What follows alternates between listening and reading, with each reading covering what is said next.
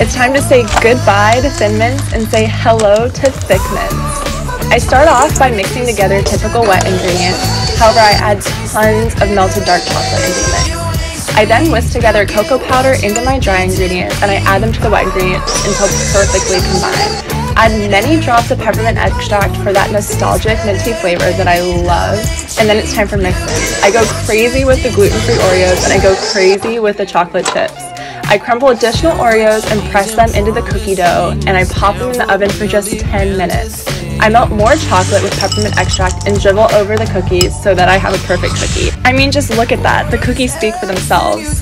These gluten-free and dairy-free cookies are ultra minty and ultra chocolatey. So now you must understand why